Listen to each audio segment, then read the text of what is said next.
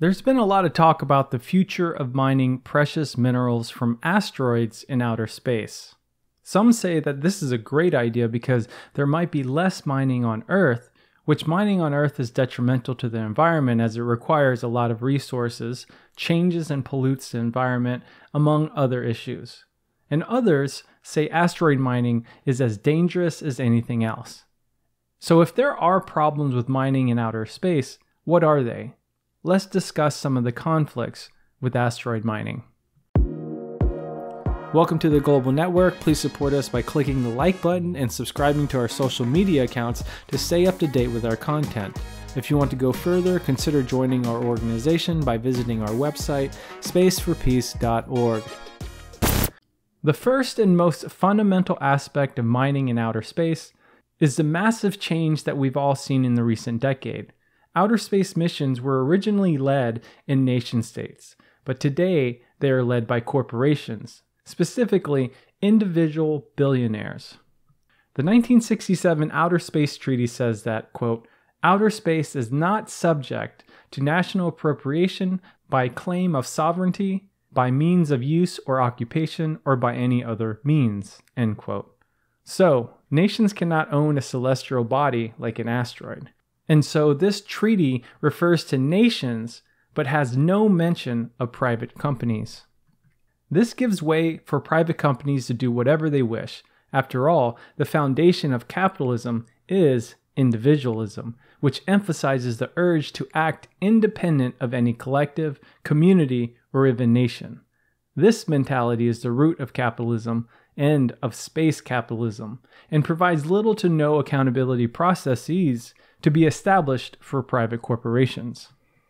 If corporations and private individuals are leading the mining of outer space, it pushes the issue towards more privatization of space, which in turn will push for more privatization on Earth. If billionaires control the minerals from space, they will control it here on Earth, and this only leads to more inequality.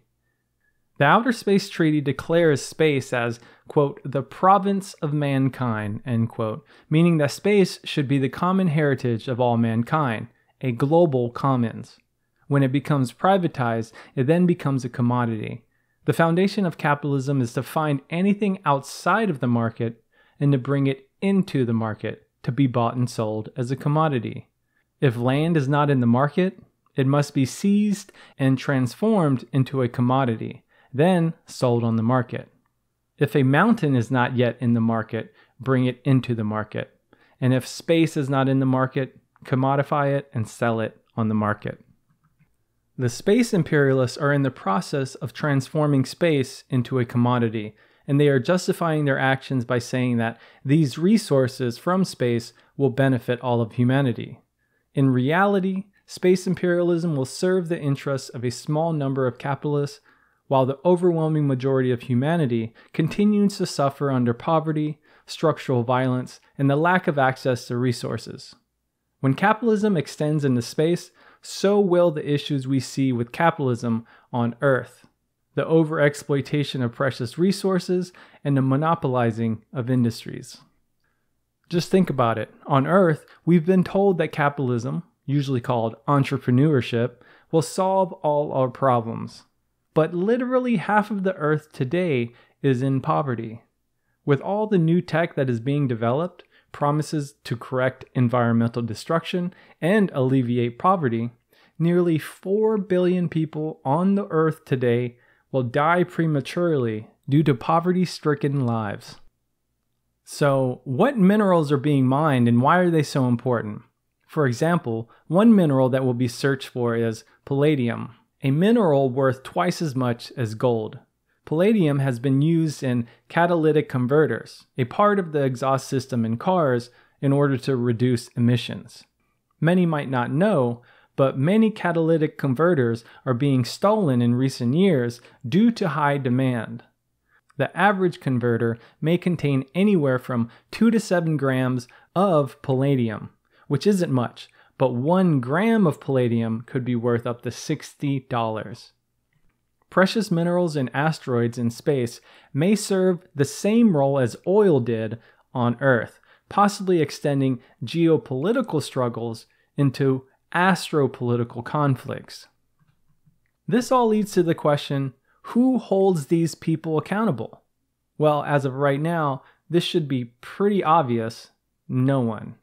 They love to claim that the market dictates all actions of these individuals, stating there is a huge demand for X, Y, and Z. But the question then becomes, how can these people be held accountable? New treaties and legislation is required in order to hold space imperialists accountable. This means that more action through the public sphere, more accountability from government, is necessary to intervene into the actions of corporations and billionaires. This requires more people to get involved, to become political, to build a stronger government in the interests of the people rather than in the interests of the capitalists and the imperialists. These new treaties and legislation need to target private companies, corporations, and mega billionaires to hold them accountable, limit their actions, and really tax the heck out of them for the benefit of the majority.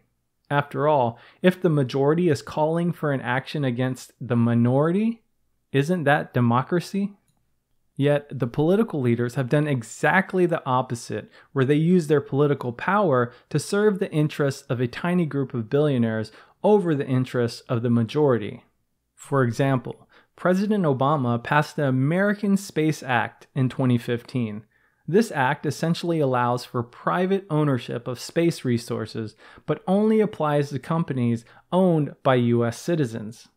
The very first line of the act states, "To permanently secure the United States as the preeminent spacefaring nation and for other purposes." This one line clearly goes against the 1967 Outer Space Treaty. The American Space Act also authorizes the president to facilitate the commercial exploration and utilization of space resources to meet national needs. And what exactly does national needs mean? According to the 100 years of history, national needs usually means needs of the elite and not the needs of the majority. So, if political leaders are paving the way for billionaires to colonize outer space and to serve their own interests in the name of national interests, as well as in the name of all of humanity, these political leaders should be held responsible just as much as the space imperialists. We need activists, groups of people, and grassroots organizations to begin to have discussions about what type of legislation and treaties should be required to hold these space billionaires accountable, and the politicians that represent them. What needs to be updated is the 1967 Outer Space Treaty. We should ask questions like, how can the minerals being extracted from space benefit the majority of Earth's inhabitants? How can we fight the exploitative nature of space imperialism? These questions and much more are required for us to ask, to answer, and to organize our ideas into actions.